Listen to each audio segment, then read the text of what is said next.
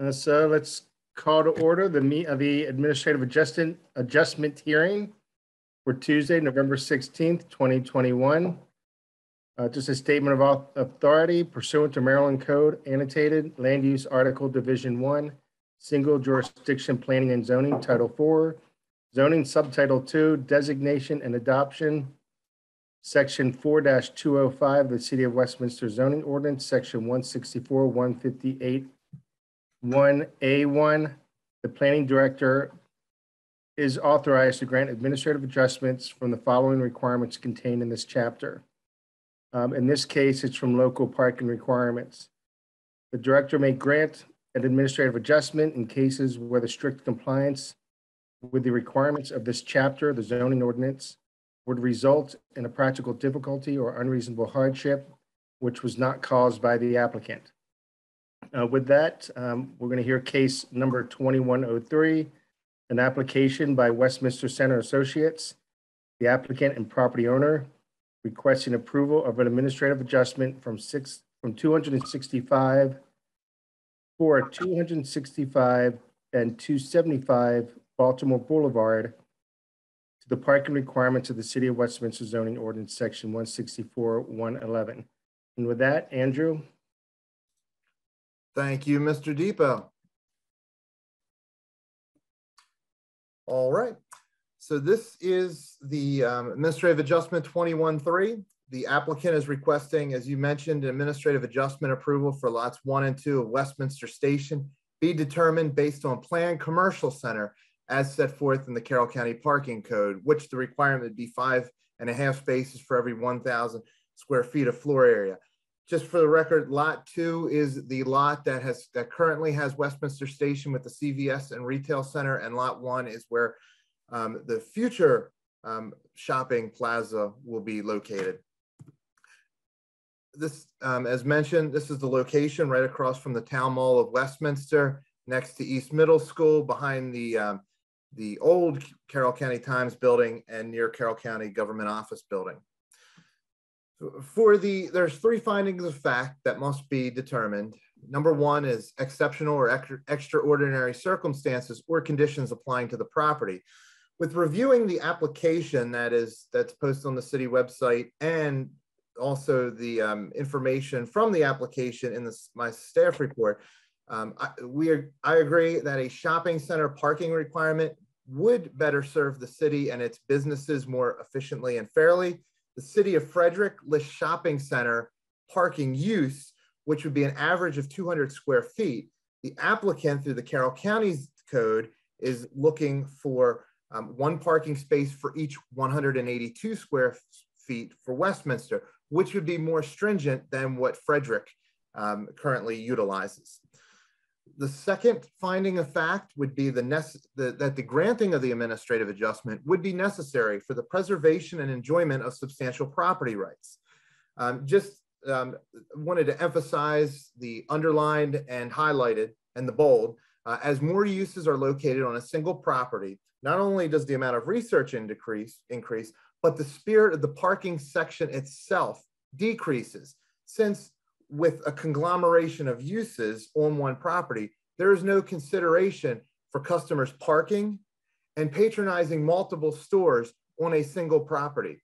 So for instance, you have each use requires its own parking calculation. However, with multiple uses and conglomeration of stores, a single car, it would be reasonable to say that you'd have some people parking in one spot and not only going to the one store, but multiple stores.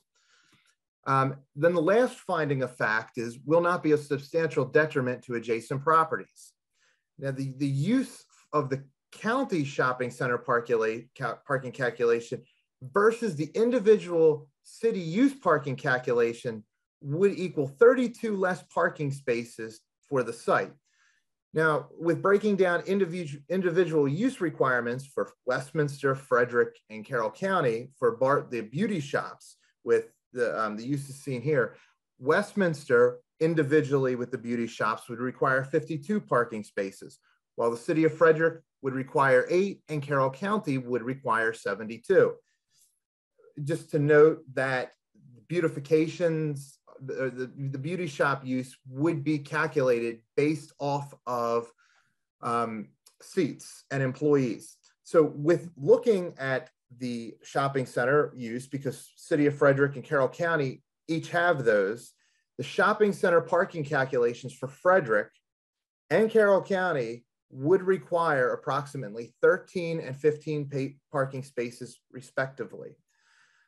And it would also, I would say it would be safe to assume that even though Carroll County for the single use requires 72 parking spaces, and for the shopping center use for this type of use would only require 15.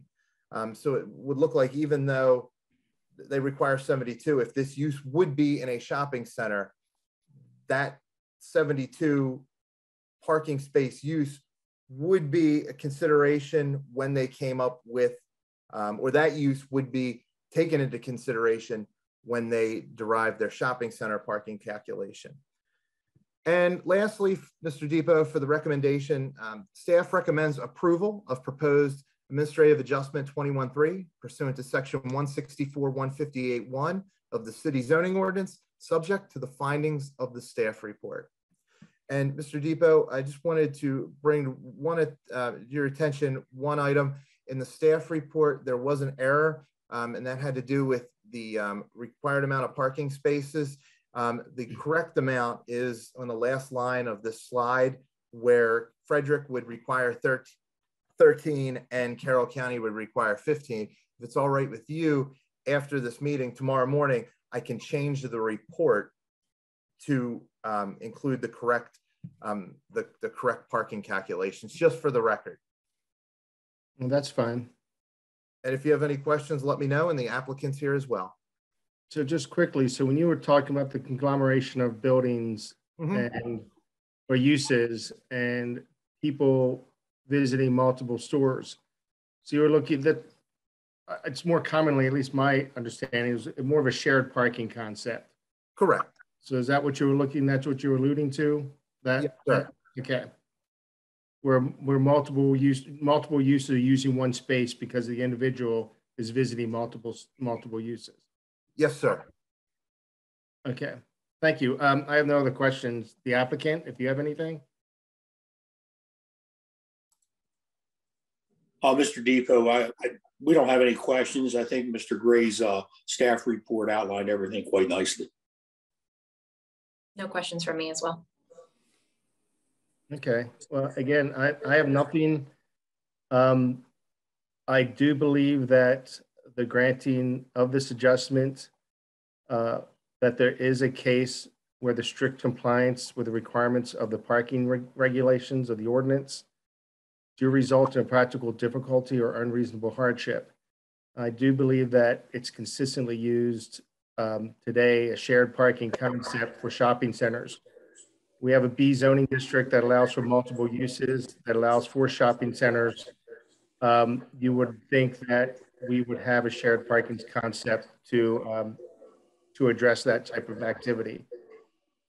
So again, with that, I concur with the findings of the staff report, as well as the information provided by the applicant and information in the staff report. And the administrative adjustment is therefore granted. I will provide a written response to this and get that out to you. There is a 30-day period, obviously, for appeal. Andrew, was there anybody that commented on this? No, Mr. Depot. So we'll still hold that open for 30 days from today for anybody that may appeal this ruling. And if nobody has any other questions, I want to thank everybody and close the meeting.